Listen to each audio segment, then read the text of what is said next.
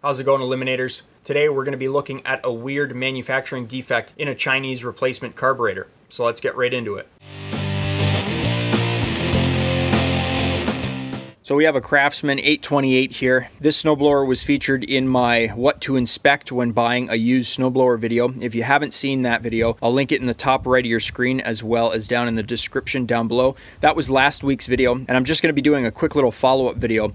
So this snowblower, we inspected everything and we purchased it used, and it was in good enough condition that we figured we could fix it up a little bit and make a little money on it. Now, when we bought this snowblower, the person that we bought it from mentioned that it was always hard to start, but we took a can of carb cleaner with us, and when we sprayed carb cleaner into it, it fired up and it ran fine. So we knew right away that it was some type of carburetor issue, possibly a primer line issue, and that the carburetor simply wasn't priming. So we have since put a brand new carburetor onto the machine and it runs fine now, but I'm going to show you something interesting with the carburetor that we removed. So I have the old carburetor disassembled and laid out here on my workbench. When we pulled the bowl, you can see there's the tiniest little bit of dry sediment in the bottom, a little bit of debris, no big deal. So the carburetor was clean. The bowl gasket here is in great condition, it's brand new, and this carburetor here looks to be like your average China replacement carburetor for a Tecumseh.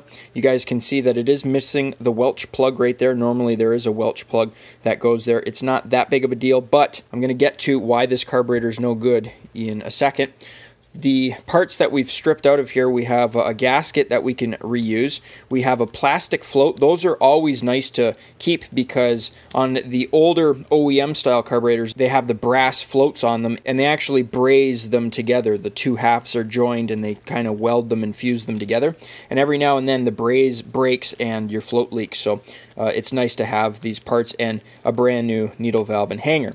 So what is wrong with this carburetor? Why would it run perfectly other than revving up every now and then but be hard to start? Well, the snowblower wasn't priming. So if we look at this carburetor, you can see that it looks to be in excellent condition, right? It looks fairly new until you come right to there. So what I'm going to do is spin this, and you guys see that?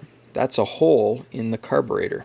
So it's a good time to explain how these carburetors prime. Basically, you're going to have a tube that comes to that little inlet right there, and you're going to have a one-way pump, and it's just an air pump. So you press down on your primer bulb and it pushes air into the carburetor, and when you let off, there's going to be normally a hole in that primer bulb that's going to let the primer bulb expand again.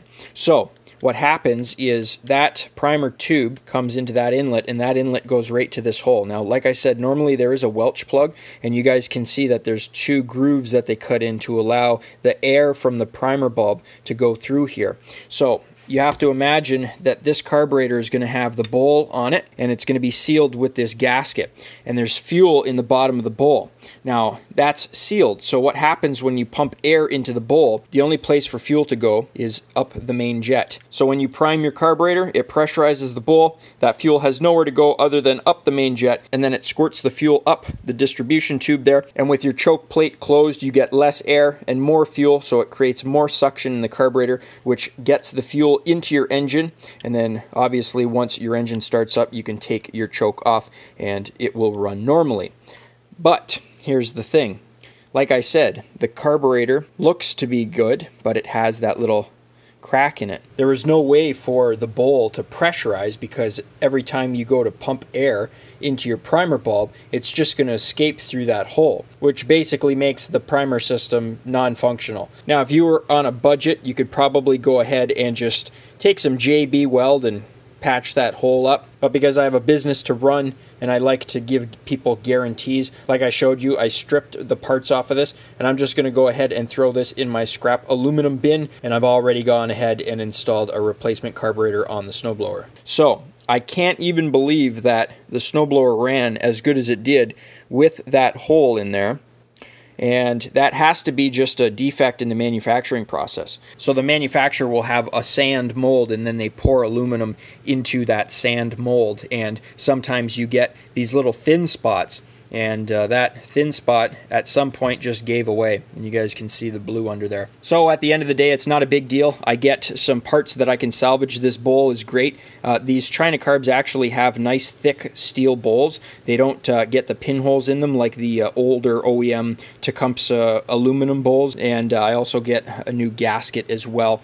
So all in all, like I said, not that big of a deal. I've already gone ahead and replaced it with a high quality aftermarket carburetor replacement. That's on there. The machine runs, and this is just a quick video to show you guys that I guess, yeah, you do get what you pay for. And just to give you a little additional information, the OEM carburetors for these Tecumseh Snow King engines, whether it be like a 8 horse, a 9 horse, or a 10 horse, these OEM carburetors can run to like $85, some of them, upwards of maybe $100, $125. And these aftermarket carburetors, believe it or not, you can pick them up for like $20. Some of them are $25. Some of them are going to be maybe upwards of $30 to $35. And the quality all depends on the vendor that you're buying it from. Over the years, you guys could probably imagine that I've picked up quite a few of these, pretty much figured out which vendors sell the good ones, and I buy them in bulk because every winter, a lot of times there are carburetors that I clean, and I make sure the pilot jets are clean. I make sure that the main jet is clean. I go in there and I could clean the carburetor multiple times, and I put the carburetor back onto the machine, and for whatever reason, it just doesn't run right. It has maybe a little tiny sputter to it, and me being who I am, I just can't let a machine leave my shop if it's not running perfectly. So for $35 to get a quality aftermarket carburetor and to spend maybe the 15 minutes it takes to swap it over, the machine ends up running perfectly. My customer ends up being happy, which makes me happy. So that's why I do stock a lot of these aftermarket carbs. They make life a lot easier when you just have a machine that wants to be a little tricky. That's all. And I just wanted to say that in my 6 years of doing small engine repair, this is the first time that I've actually encountered this issue. So it's not like it's super common.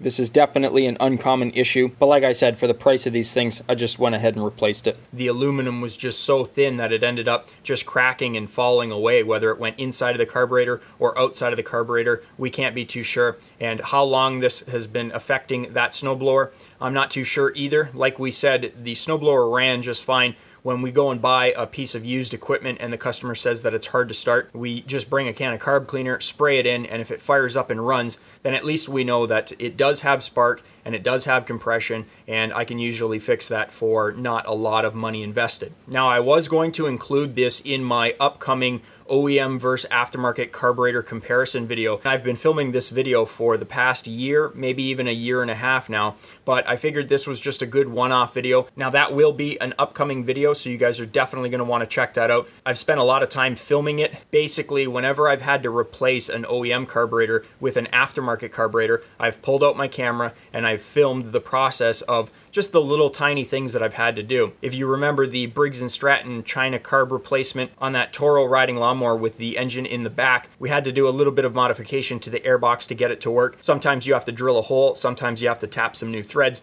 but there's always little things that you have to do with these aftermarket carburetors. And like I said, I've been filming this video for a long time, so it's going to be this definitive comparison when you look at aftermarket versus OEM carburetors. But that's it for today's video. If you guys enjoyed the video, think about leaving me a thumbs up. You know, it really helps me out. You can click here to subscribe and click over here to watch one of my previous videos. I upload videos every single week, so be sure to stop on by next week, check channel out for new content, and as always guys, thanks for watching.